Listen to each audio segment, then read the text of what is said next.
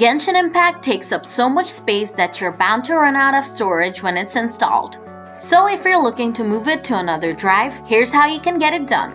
First, right-click on Genshin Impact shortcut from your desktop and then click on Open File Location. Next, go back up a folder by clicking on this arrow icon from the top sidebar.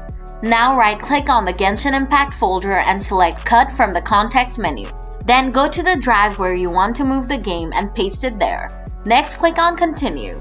And it should start moving the game files to your selected drive. Wait for the process to finish.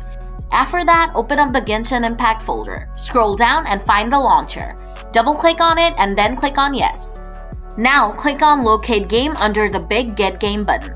Now go to the drive where you have just moved Genshin Impact to.